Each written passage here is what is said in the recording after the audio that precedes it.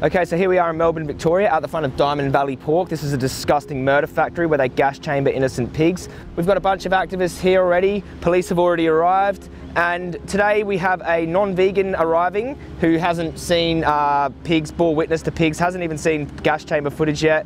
So we're hoping maybe he can give us a little reaction and see what happens. And I haven't bore witness for a little while now. So for me, this is going to be an emotional day. And let's go and meet the other activists. Just walking past the slaughterhouse, it smells like rotten corpses, like dead bodies.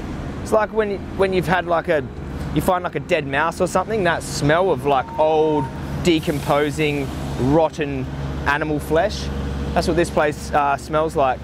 People call this a food group. It's disgusting. Okay, so we've got Deni here. Deni's already a vegan, and this is her partner Andy, and Andy's not yet vegan, and Andy's going to bear witness to the pigs today. And you've never bore witness either, have you? Okay.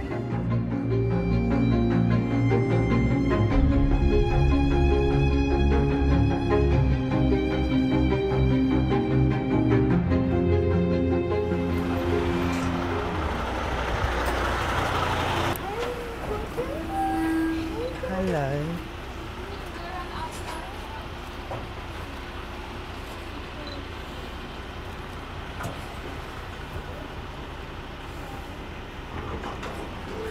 They got their that's their poo all over their faces, and they live in confinement. This one over here.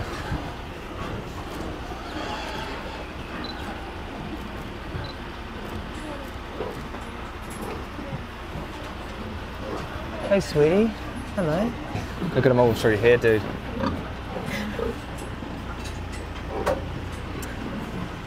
They cram them into these trucks and like 4 stories high. Yeah.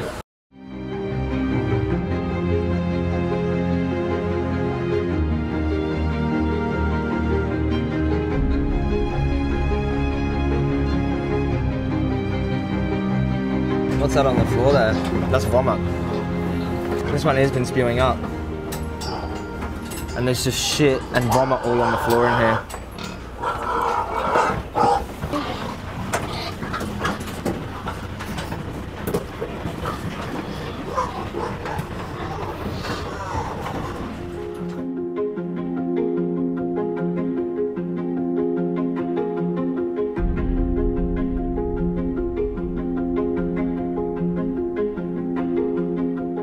Hi guys, this is the second truck for the pigs. This baby's probably only about 6 months old.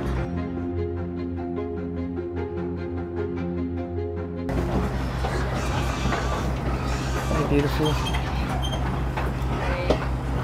And they're so scared.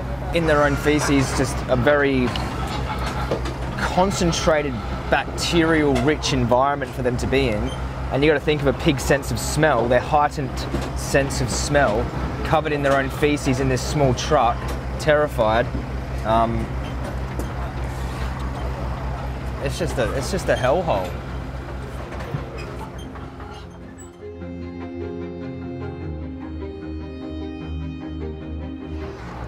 There's a tumour. Yeah. That's probably full of pus, you know. The animals filled with pus, and just infections are rampant because they're all in their own feces all the time. Hey, Bubby. You can hear them screaming because they're just confined and anxious. They're all confined together. They hate being together with pigs they don't really know. It's okay. This is exhausted. This one just looks tired and exhausted. I can't even stand up properly.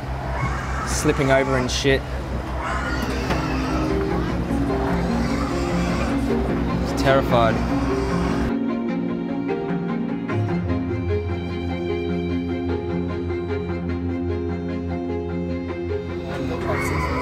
It's exhausted. Look at his eyes.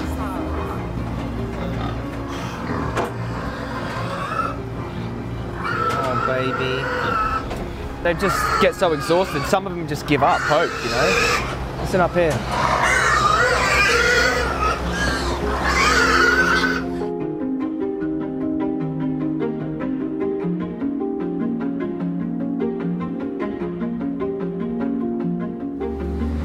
is absolutely horrible. Oh my God.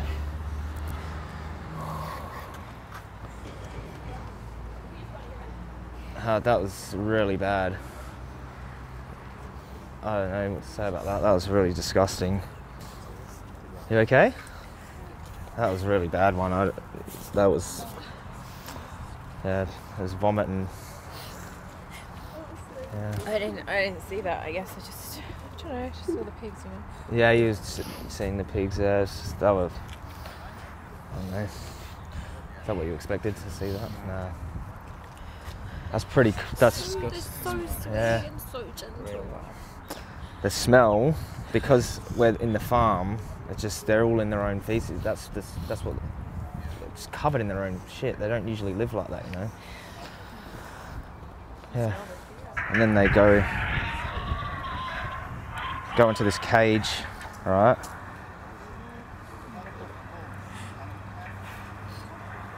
And down the bottom is the gas. I'll bring some soap over.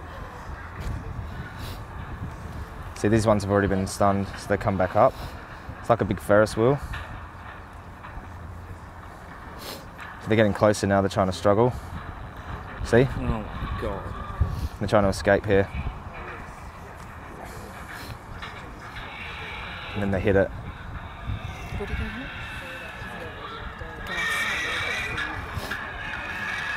So they can hear them screaming. They're freaking out a bit. What happens is they go down, get stunned, and they come out the other side, and then they get stabbed in the jugular to drain them of their blood. These ones have been stunned. This is actually from this place here. This one here. And that's how they process all the pigs. So they come in, life of suffering, misery, come in covered in their own feces and get dropped down into gas and then stabbed. And that's where it comes from. It's horrific. Yeah. I can't believe that something like this would be authorised, like, from any government and then hidden from The public. Yeah, like, it's... So it's a legal standard practice, RSPCA, like, sanctioned. Yeah. They show you the farm, nice pretty pictures from the farm. It's all a load of shit. So that's when I see bacon, when I see a pork chop, that's what I see. I see them animals coming in here, like, shit all over their face, like, and pigs are my favourite animal, like, they always have been since I was a little kid, you know. It's fucking...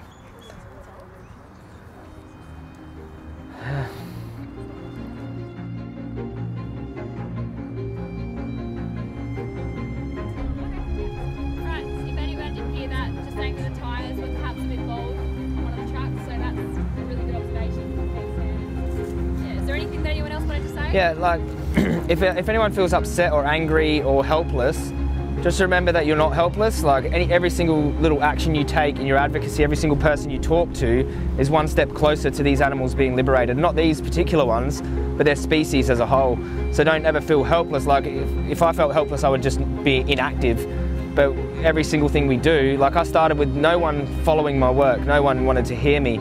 And yeah, I just kept up with that tenacity and seeing these animals and using that anger and transmuting that into action and just using the animals as fuel to keep, you know, pushing on. So don't ever feel like what you're doing doesn't impact anyone. A lot of the people you impact don't tell you that you've impacted them. Everyone collectively as a movement, all of us together, all around the world, are all working towards the same thing. So don't lose hope and just keep fighting. Thanks for coming out, bro. Appreciate that a lot. I know it's, you know, it takes a lot to come out to these things. A lot of vegans still haven't come out to these things, so good on you, mate. Yeah. So you now know more about the pork industry than 99% of people in the world. Yeah, that's it. I think when you're brought up in, like, especially where I'm from, like, you don't actually link what you're eating to an animal. Like, it's, that part's, like, not there. Like, you're eating chicken, but you don't look at it and think of a chicken. Nah. Because of the way you're, like, hypnotised into otherwise. Or you just think they fall asleep and when they're very old and they wanted to die anyway, or some bullshit like that, you know? Yeah.